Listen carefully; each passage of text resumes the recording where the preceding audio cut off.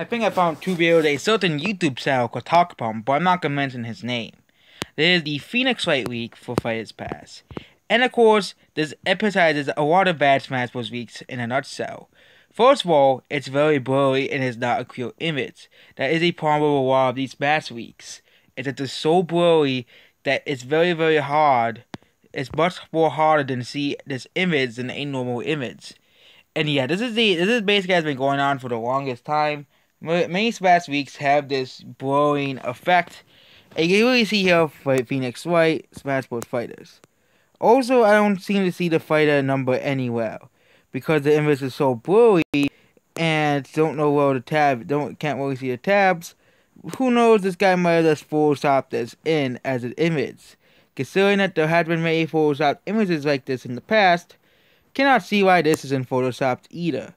But yeah, Phoenix Wright will be a pretty cool and unique addition to Smash Bros. Capcom is another one of Capcom's franchises that could be added to Smash Bros. Capcom already has Street Fighter and, of course, Mega Man and Smash Bros. With Street Fighter being one of the most famous gaming franchises in the world and most influential franchises in the world in terms of fighting games. And Phoenix Wright is, of course, of the Ace Attorney series, which is a much more niche franchise, but it's still one of the most popular out of its genre, the visual novel series. I see Phoenix Wright far more likely than a certain girl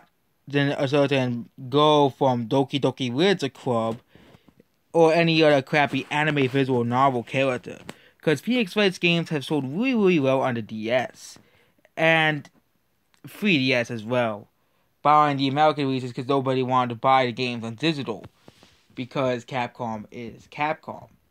But there we go. Phoenix Wright and Smash Bros. May actually happen, but I don't see it very likely as well.